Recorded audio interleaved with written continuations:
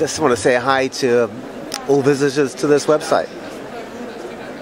Thanks. So, we met 2 years ago, so what happened in the meantime? In the last 2 years? Yeah. I have been writing 2 books. Yeah. I have the new book, which is just out. Yeah, we can. Camera. Yeah, hold the camera. Those The were hardback. the 2 which we talked about last time. Yeah. And last time the news one was just in preparation, and now it has come out here in Germany too. Yeah. I did some interesting research for Morgan and Bis du Tot. I think one of the scariest, the novel is about the world traffic in human organs. Yeah. But I think the scariest bit of research I did was learning about police diving.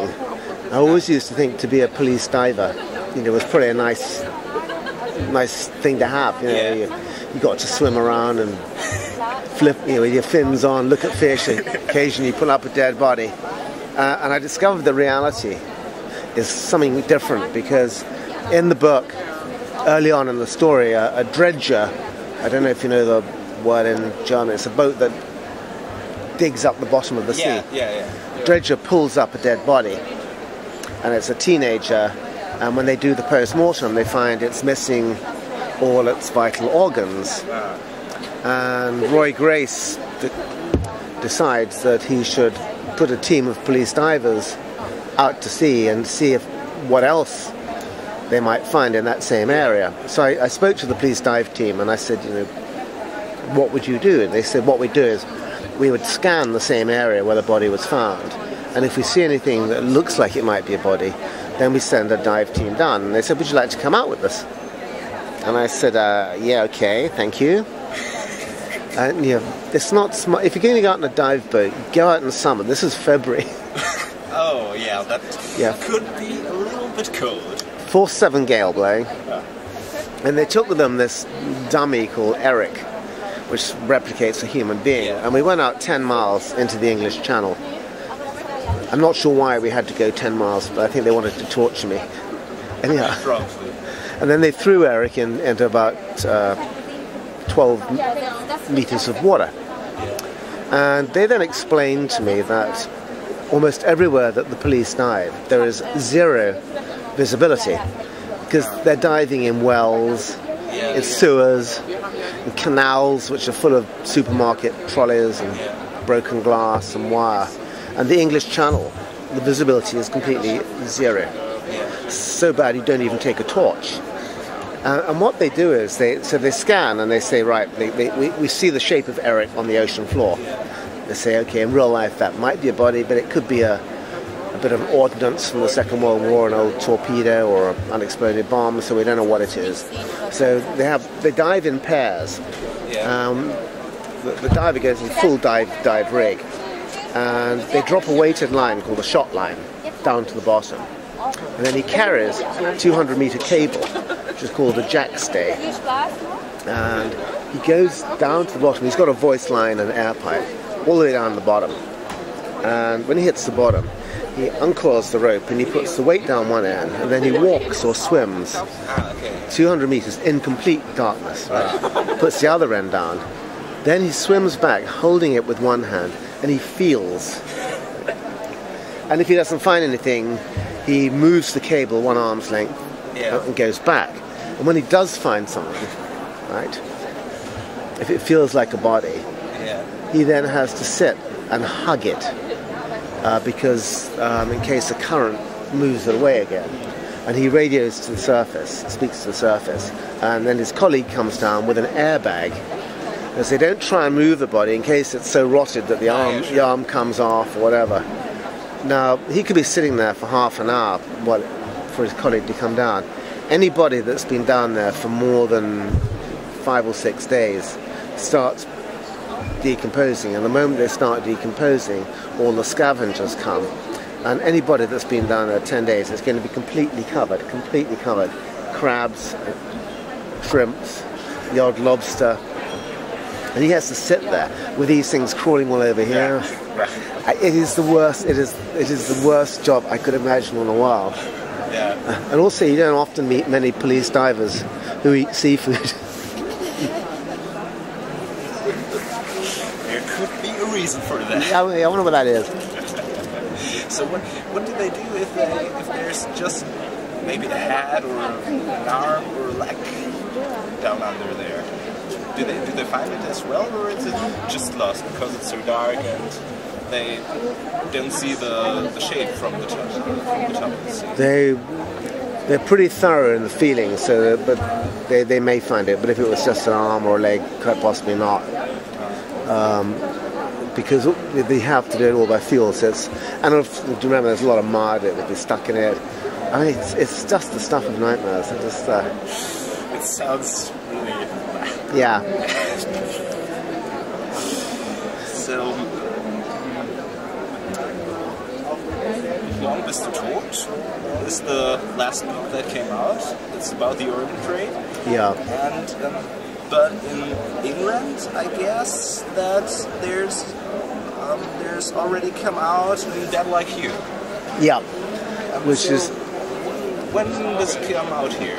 It's Dead Like You comes out here next year, about this time next year, and that's. They're a bit late here. 1 year, because the translation takes the time. So, yeah. So, with each book I write, I like to take a theme. I mean, with Morgan Bis du Tot, it's about the world trafficking human organs.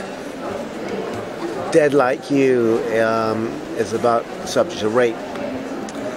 It's drawn from a very sinister true story about a guy who raped a series of women and took their shoes, and he only targeted women wearing sexy stiletto-heeled shoes. Morgan Bis du Tot is, I mean, basically the story revolves around a mother with a 15-year-old daughter, and the daughter is going to die if she doesn't get a liver transplant. And the mother panics that the system is going to let her down, goes on the internet and finds an organ broker in Munich. And where else? Yeah. Well, actually, the world's biggest organ broker operates out of Berlin and is female. Okay. So I moved it just from Munich. And through this woman, she tries to buy a new liver, and she gets told that this liver is going to come from a teenager who's killed in an automobile accident somewhere in the wild. It's not until the morning that her daughter is going to be taken to the clinic for the operation that the police turn up and tell her that this isn't coming from somebody who's been killed in an automobile accident. It's coming from a young Romanian girl who's been trafficked to England and is going to be killed for her liver that morning. And the mother has to make this terrible choice. Does she let this Romanian orphan die to save her daughter, or does she let her daughter die? And that's the kind of heart of the story. And the idea for the book came to me a few years ago when I was sitting next to a documentary filmmaker called Kate Blewett at a dinner. And she turned to me and she said, "Do you know how much you're worth in body parts?" And I said, "The way I've abused my body, probably not a huge amount." And Do you really want to know? Yeah. Well, you do want to know. Because healthy young guy, you're worth a good €1 million plus on the international black market. I could get about 350, 400,000 euros for your heart, lungs, about the same for your liver, about 50,000 for each kidney. I think I'll keep me to myself. This is the problem, and what's happened is that in the last 20 years, as transplant techniques have got better and better, the supply of organ donors has gone down. And it's a really big irony that what's caused the supply of organ donors to go down is that more people wear seatbelts in cars. The perfect organ donor is someone who dies of a head injury, leaving their body intact. Today, because people are wearing seatbelts, they tend to die, less people are dying in cars, and when they do die, it tends to be because they're crushed or mangled. And so the transplant surgeons, transplant coordinators, are having to look further and further afield. I mean, there are in England, and it's the same in Germany, there's 3 people die every day waiting for an organ. And there's this very sinister world black market that started up. It's specifically in China, India, Colombia, and some of the Eastern Bloc countries. Romania is one of the examples, where people will literally get trafficked and killed for their organs.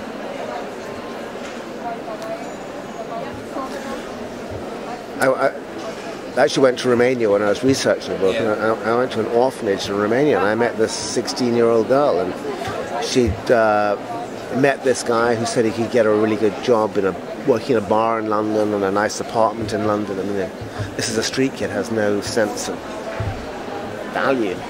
And she was told she had to have a medical examination. And she was given an injection, she was knocked out, and she had a scar down the side of her chest, and she'd had a kidney taken and didn't even know.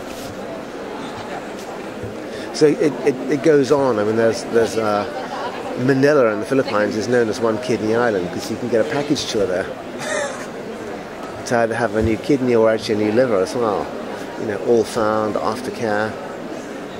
But this organ trade has been a problem for several years, I think, because I remember that in about 40 years ago there was an episode of the TV show CI5, The New Professionals, and they also had one episode that dealt with organ trade. So it's yeah, it's been going on a long time. Yeah. I mean, what then happened? This documentary maker, Kate Blewett, said to me that in Colombia, the police and the Colombian mafia were working hand in hand, and that the Colombian mafia in some parts of Colombia were making more money out of trafficking humans for body parts than out of drugs.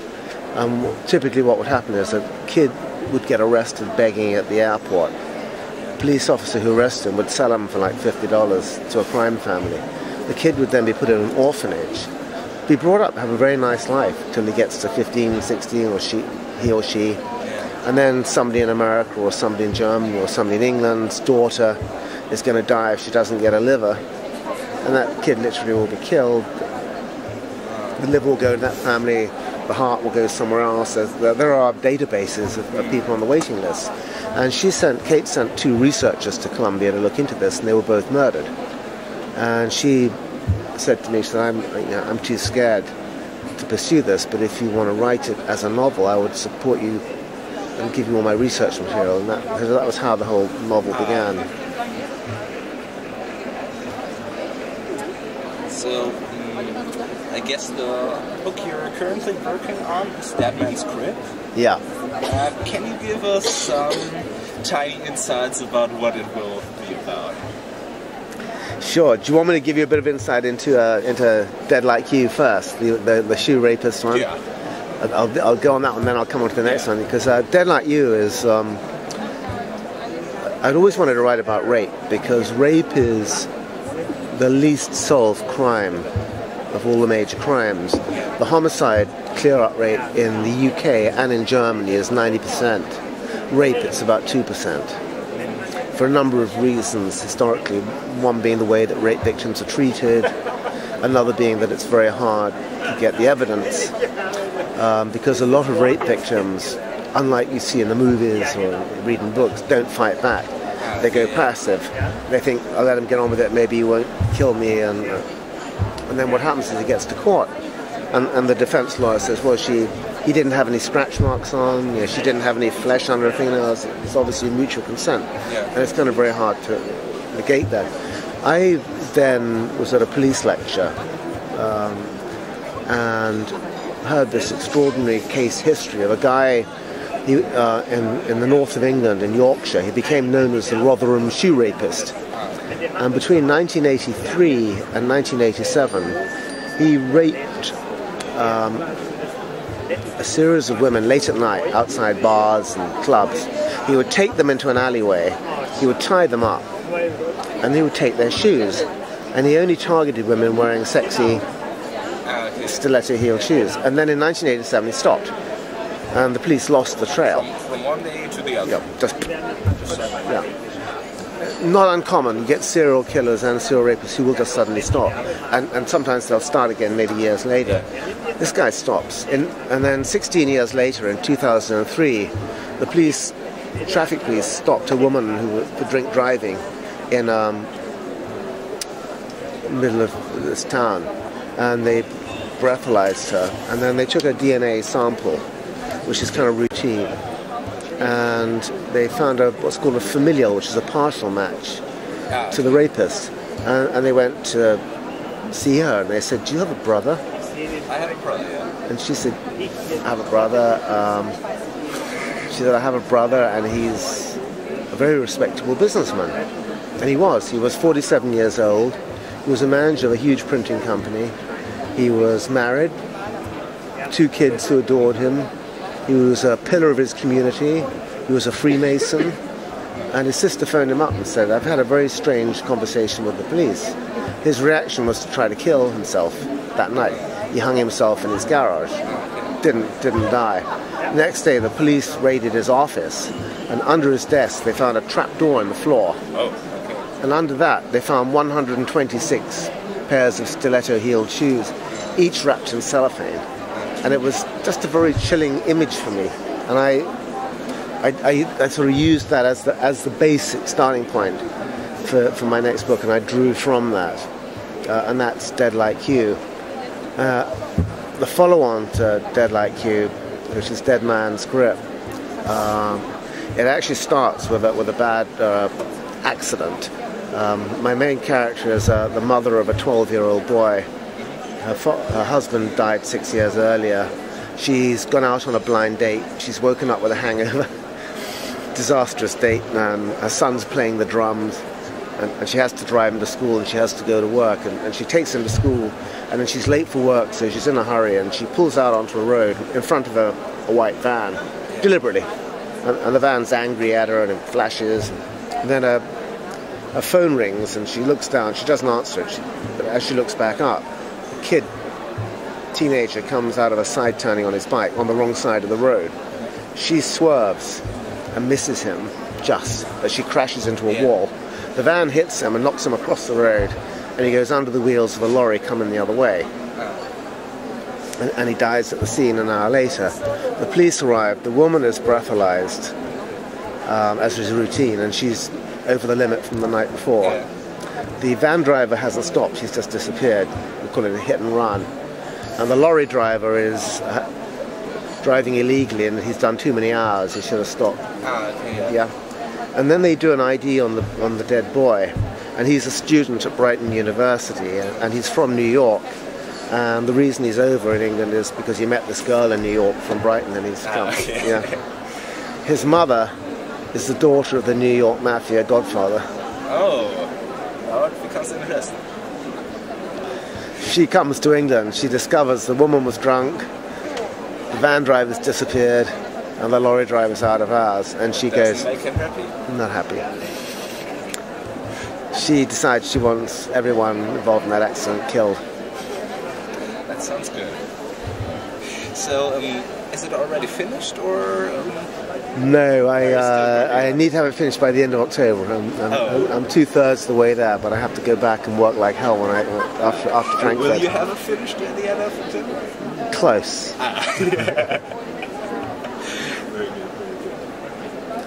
If I don't, my publishers will kill me. And then I'll never get it finished. Yeah, that would be bad. So, last time you mentioned that you want to write some other novels in between. What happened to the idea? I know that you wrote a short book called The Perfect Murder. Yeah. Is it something like that you talked about, that you planned, or do you... Yeah, I was planning that. Yeah, it's been a brilliant. It hasn't come out in Germany yet, but it's been very successful. It's been an amazingly successful ebook. I think it's the biggest selling ebook in the English language at one point. But the other book I have been working a bigger book as a standalone is a novel about designer babies, about a couple who go to a clinic and choose the genes of their child, and the consequences of what happens from that. And that I hope will come out in England later next year, and probably in Germany towards around this time in 2 years' time, I guess. Okay. So are you working on several books at the same time, or are those just plans at the moment? That was a book I've been working on for about 6 years, parallel. So the Roy Grace, I do one Roy Grace every year. After that book, I have other single books that I want to write. I want to write something. I want to write a thriller book based about religion, which is going to be my next big project after that.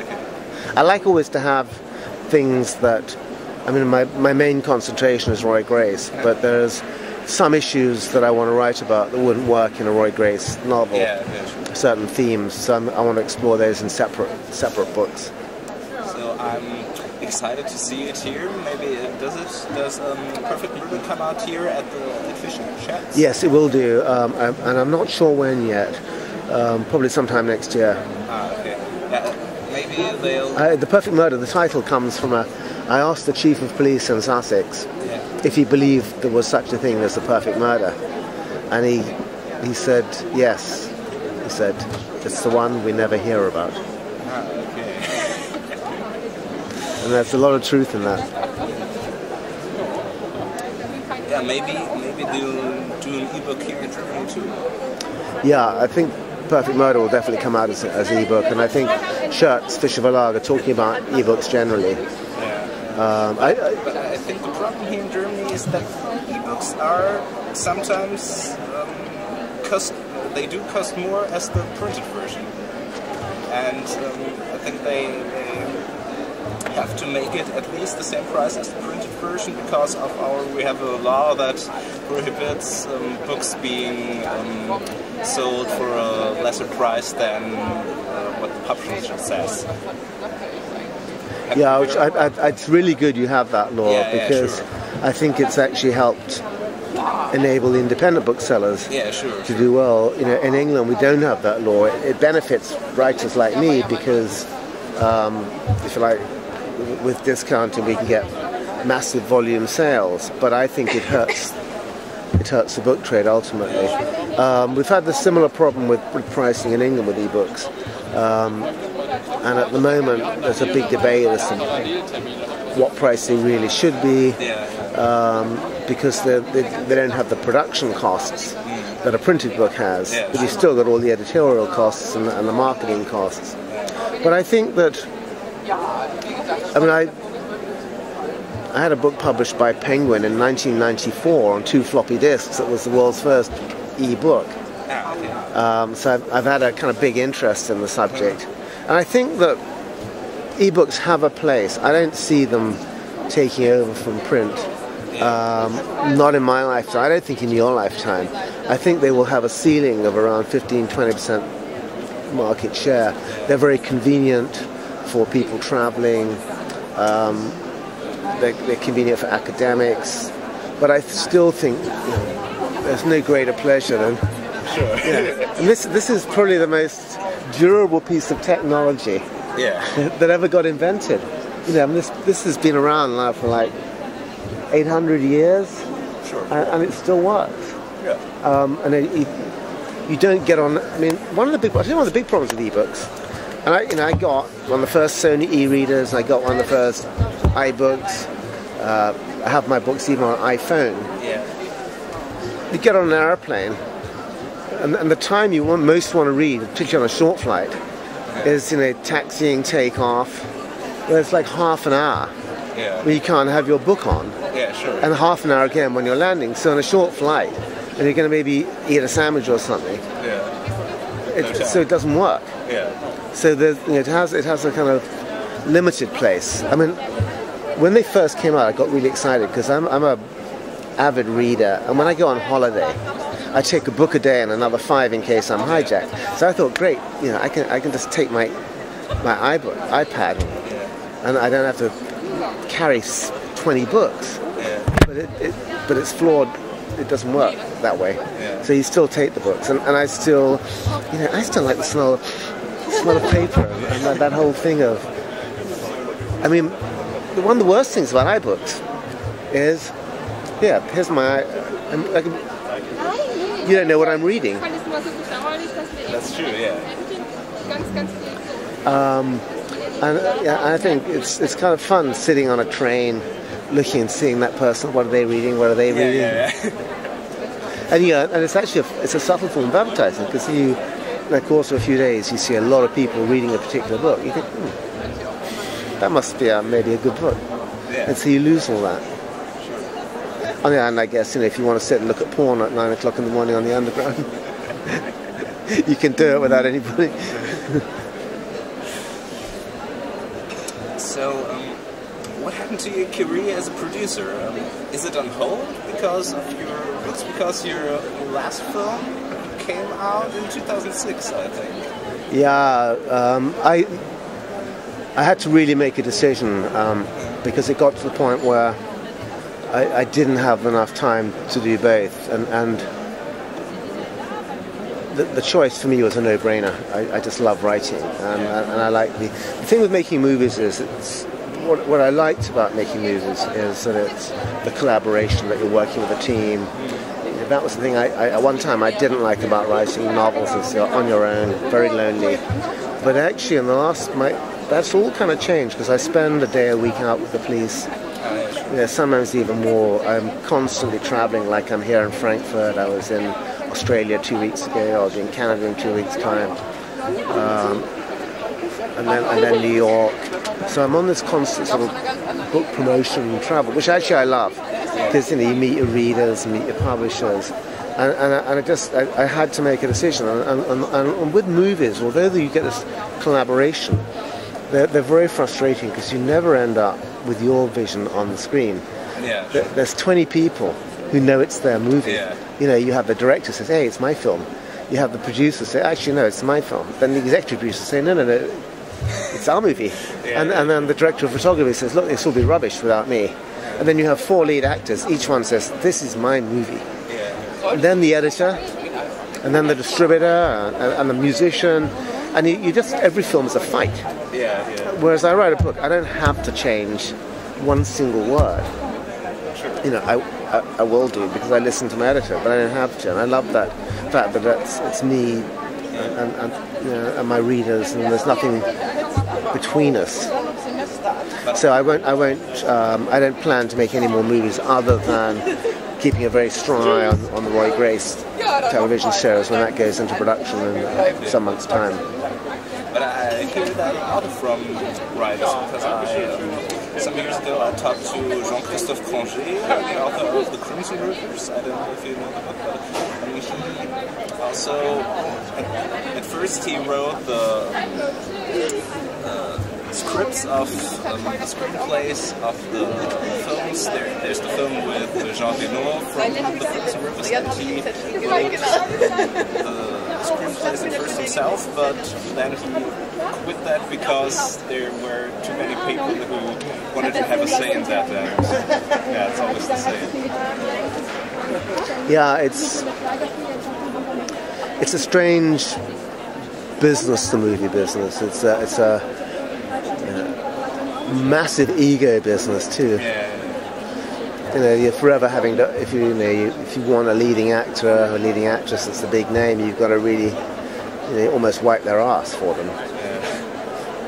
Or tell them they're wiping it beautifully themselves. So we're talking about movies and television. Which crime shows do you like yourself, if some at all? They almost all irritate me, because I'm a stickler for research and detail, and I get so angry when I see. Most police officers don't watch crime shows, and the reason is their wives can't stand them shouting at the screen, or if they're women police officers, their husbands can't stand them shouting at the screen, because you see a crime scene. Now, there's somebody murdered. Now, and the next thing is you see a bit of crime scene tape, and then the senior investigating officer turns up in his coat and his outdoor shoes. Everyone else is in their protective clothing, and he walks all over. And it kind of gives the impression that a crime scene, these Socko guys, these crime scene investigators, wear these clothes to stop themselves getting dirty. Whereas actually they're wearing them to stop them contaminating the crime scene. And an English, let's say a major crime scene, let's say a murder scene, the first policeman there, first thing he does is seal it off. And the reason he's doing that is so that as much of the evidence that's there remains there and isn't trodden into the ground or isn't contaminated by new evidence. And he is then empowered to stop anyone going through that tape, even the chief of police, unless they're wearing protective clothing. It's kind of details like that, and I think they're important details to get the authenticity. And I find so many crime shows are so lazy about that. There's a show in England called The Bill, which occasionally does get it right, but often does not. So I tend to watch the reality ones much more. I like the kind of the cameras in the cop cars. I find very few actual cop shows. I mean, crime scene CSI and stuff. I mean, it's kind of fun occasionally to watch an episode, but you know, within 10 minutes I'm screaming, no, you can't get DNA in 4 minutes.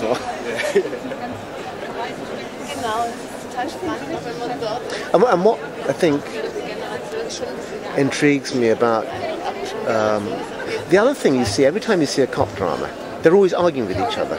Sure, yeah. I've spent an average maybe of a day a week in the company of police for maybe the last decade, in police stations, at crime scenes, in cars. I have not, in 10 years, seen two police officers argue. It's a military hierarchy. You know, they don't argue.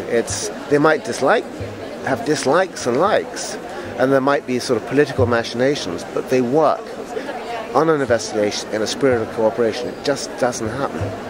And that it's like a sort of, oh, well, we better create some dramatic conflict, so let's have this guy argues with that. And it's so unreal, that, to me. So that's another thing that makes me shout at the screen. Yeah, you just mentioned that you're constantly in tune with police. And how often do you do that, and what is it like? Is it just a day of observing, or how can we imagine such a day? It really varies what's going on. Like when I went out in the dive boats, I'm kind of dive boat. I've actually got hands-on involved. One time we had to arrest this. I was with two officers and had to go to a break-in, and a burglar had run off. And one officer stayed with the guy, and the other officer I went with in the car and saw the guy, and he said, "Give me a hand, would you?" And stopped the car, and I was holding on the boat. I'm going, actually, I'm right. And then I had a great. This is a classic. About a year and a half ago, I was on patrol in Brighton at about 10 o'clock on a Thursday night, and in Brighton, I'm with two police officers. There was a young sergeant and a young Indian woman police officer, very inexperienced. And it's illegal in Brighton to drink in the streets. Yeah. You cannot have an open bottle or an open beer can. And we were in a rough area of Brighton, 10 o'clock at night, and 10 guys walking down the street, all drinking. So they pull over the car and get out, and they confront the guys, and they say, "Sorry, guys." And these were not nice guys. They were drunk. They were hostile. They started shouting at the police. They started shouting racist taunts at this Indian woman, and they were saying, "You come and try and take off." It was turning really ugly fast, and the police radioed for backup, but where we were, it could take 20 minutes on a busy night, and I could see it was going to turn into a fight. And I'm thinking to myself, I'm standing behind the two cops in my yellow police jacket with my notepad, as is normal. And I'm thinking, do I get back in the car? Do I run? Or do I stay and fight? And I'm thinking, the only way I can gain respect is if I stay and fight. And I used to box when I was a kid. So I think, right, I'm gonna stay and help my friends. And then one of the thugs points to me and he says, "Who the fuck's he?" And the sergeant says, he's with the FBI. And they all backed off. They became like little pussycats. They handed over their bottles. I thought respect. Very good, very good. So that's the kind of typical of an incident that kind of can happen. Other times I go, sometimes like with them, I went recently on a drug raid. They raided 3 apartments in a block, and they didn't have any press with them because they didn't. And they asked me to go with them to take photographs, standing at the front with my little camera. Or I'll go to, they'll tell me, there was recently a horrible serial killer in England, and he raped women and murdered them and buried them under the floors of places he'd lived in. And he'd had 2 houses in Brighton, and the police were digging out the basement. And I went down and watched some of the digging there and saw some of the evidence. So it really varies. And when I'm working on a novel, like when I was writing Dead Like You about the serial rapist in Brighton, there was a police officer I knew who was actually working on a case of a guy who was a serial offender attacking women late at night. So he was able to walk me through, and I was out on their investigation and learning a lot that was helpful in the writing of the book. So these tours with the police are also the main events where you get your ideas for your books? Not always, but quite a bit. Like certainly with Dead Like You came exactly from the book. But in fact, Dead Man's Grip, the Mafia book, is the other way around. I had this idea for this story, and I have a very good relationship with 2 police officers in New York, and I worked with them when I wrote this novel about 9/11. And these 2 guys had spent the last 35 years busting the mafia. And I was having dinner with them last year in New York, and they said, what are you writing about next? And I told them a story I told you a little bit earlier about the mother and the 2 guys, the lorry driver and the van driver, and this teenage kid is killed, and he's the son of he's the grandfather of the New York Godfather. And they looked at me and they said, this happened? And I went, what? And it was John Gotti, who was the New York Godfather, died in jail, got a 37-year jail sentence, and about 25 years ago, his 4-year-old son was playing in the street in Brooklyn, and a drunk neighbor ran him over and killed him. And his wife went loopy and said, I want that guy dead. And 2 weeks later he disappeared. And the police know that he was tortured and killed. So that was kind of slightly... But it's a creepy coincidence. Yeah. Very, and I'd never read that or anything, so it was just... so they say truth being stranger than... fact being fiction... What do they say? Fact is stranger than... Truth is stranger than fiction. Yeah. So, last question. I just have to ask because I read on your Twitter some days ago that you're doing these touring car races. How does it happen? Have you been doing that for a longer time, or are you new to that? Or how did it happen? Yeah, I've been racing for about 7 or 8 years. And this year I was racing kind of by and large smaller cars like 2CV Citroens. And then this last year a friend of mine bought a British touring car, Works Honda. It was the one that was raced by Tiffany Dahl, a guy from Top Gear. Honda built I think 6 of these for the British Touring Car Championships, and a friend of mine bought it second hand and said, did I want to share it with him? And I said, yeah. And I've just come this weekend. I'm aching because I've done a 24-hour race at Silverstone, and the power steering wasn't working, and so I love driving. That's how it comes to Germany. I love driving here. Are those your own cars? Yeah, that's sharing that one with a friend of mine. Yeah.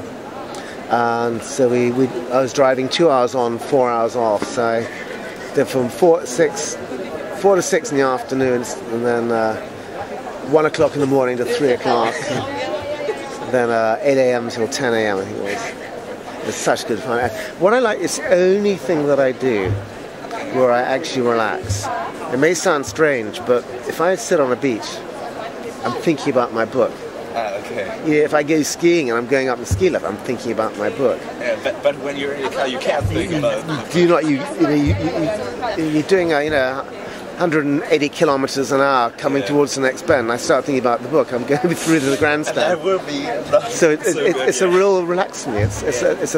It may sound bizarre, but also I think sitting still, writing, it's very sedentary. I kind of like this adrenaline rush.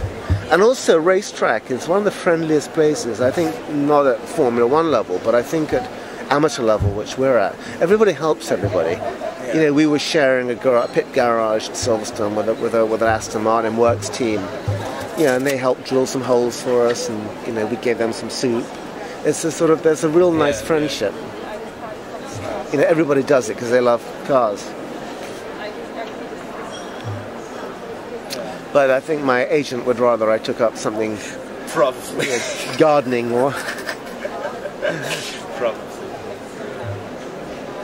I had a big smash last year, and I was doing about. It was filmed on YouTube. Actually, you can see it on my website. Okay. If you go on my blog, and I was doing about. Look at it. Yeah, I was doing about 110 kilometers at the time, and the first thing my beloved heard about it was. There was a quiet news day, so it was on the radio that I'd been in this bad smash. So she was in absolute panic. I got out, wasn't even miracle, not even hurt, but it shook me up a bit. Yeah. But in a racing car, that could be really bad. Yeah. But actually,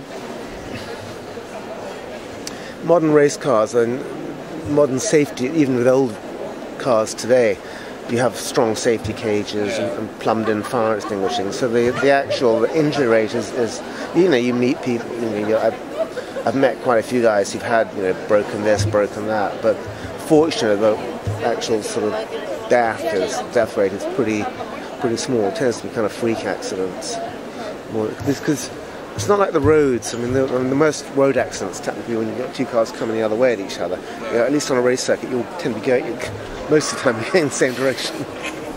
Yeah, that's true.